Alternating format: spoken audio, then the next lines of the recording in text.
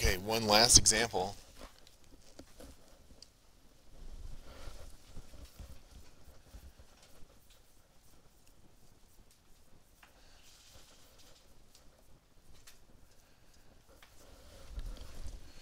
What if we have, we'll start out with, this is the 1/2 atwood. What if we have a block on an incline? It may or may not have friction. I bet you can treat it if you have friction. We'll say mu equals 0. We've got like a pulley system, and we've got a bigger mass hanging down there. Okay.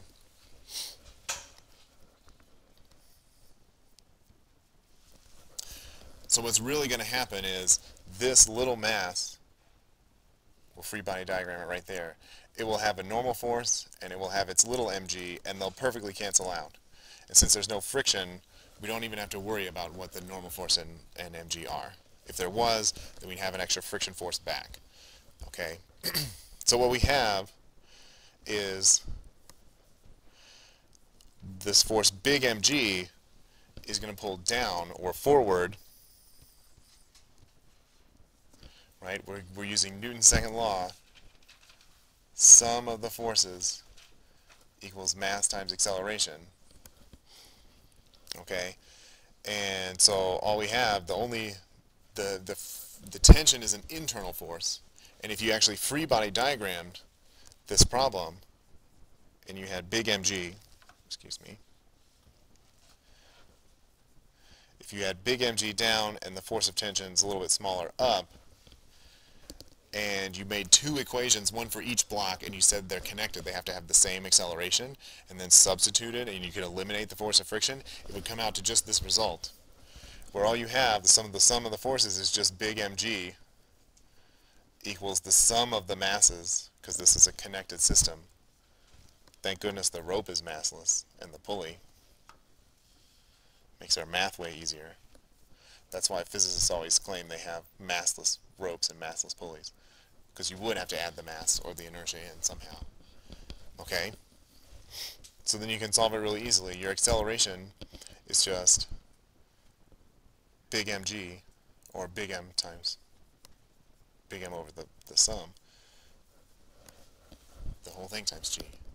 And if we had some friction,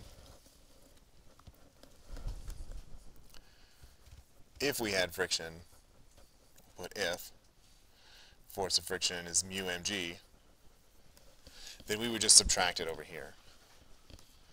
We would have minus mu little mg plus big mg. We could factor out our g's if we wanted. Big M plus little m equals a. Okay, if we have it. But if not, so it's really easy. So even if you independently free body the masses, the tension can be canceled out. It's an internal force. You can look at the two masses together as one system. Okay, so whether you're just dragging along on a surface, like problem 2 in your packet, or if one is over the, maybe we use the weight of this one, one is off the ledge and there's a pulley, but it drags the mass of them both, well, you just totaled the mass. Any questions? Got that written down? That's the super easy one. Oh, we'll flip to a new page and do Atwood. What's my time? Okay. Can totally do this in 5 minutes. And then be done. In honors, you were supposed to watch me do this last year. You should have seen something like it in some other physics class. Okay. Good. Honors actually broke down and asked me yesterday, can we have the PDF of the stuff that you wrote so we can catch up fast on our notes later, because we couldn't keep up in class. If you need to ask that, please do. Okay, the Atwood machine is a safety and efficiency system for an elevator.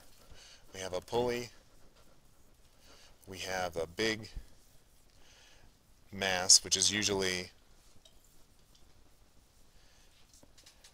we'll have a mg and a force of tension. We'll have a big mass, which is like the full elevator car, and we'll have a little weight, which is the counterweight.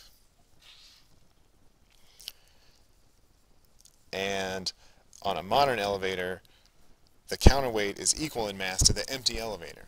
So the motor and the brakes, when the elevator is empty, has to do almost no work, and it only has to really do work when there's people in the elevator, when it's got cargo. Okay.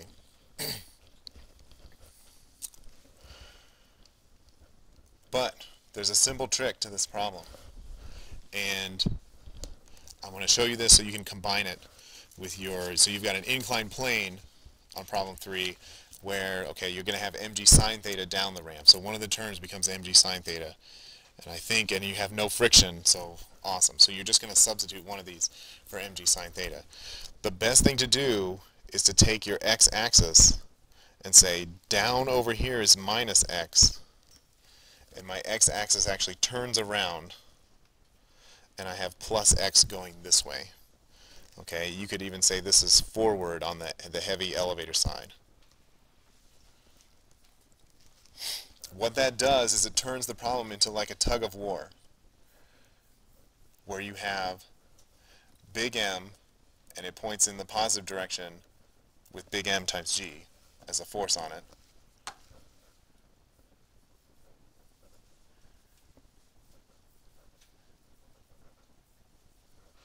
You'll have little m, and because of the pulley in the way, like we don't really need that pulley, it will have minus mg as a force on it.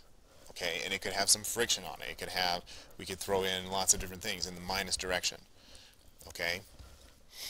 The force of tension is actually everywhere on the rope, right? That's how a cable, a non-stretchable chain or physics cord cable works. Okay, it's got all the same tension all along the rope. If it could have different tensions, if it could stretch and bounce, that would be a spring, and that's a different chapter. So this is not a spring. It connects these two objects and really makes one system. So we have one system with a mass of big M plus little m, and we've got a positive force, so we can just say it's acceleration. We could call it AY or whatever. Yeah. We'll just call it A, because we defined our weird axis. Is the sum of the forces plus big M G minus little mg over the total mass, big M plus little m. It's customary to factor that out and say big M minus little m over big M plus little m, g.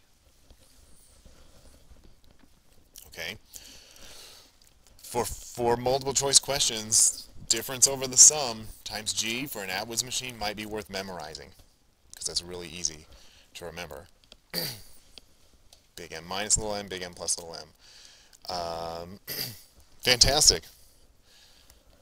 Then I would actually use my skills. Okay, and remember, I would use my skills if they changed anything, or if we're solving, we would also like to solve for the tension.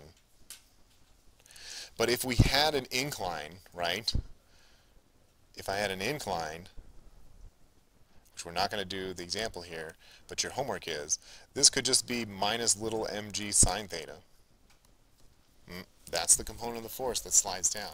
If we had some friction in there, we would just add more components, and we still just have the two masses.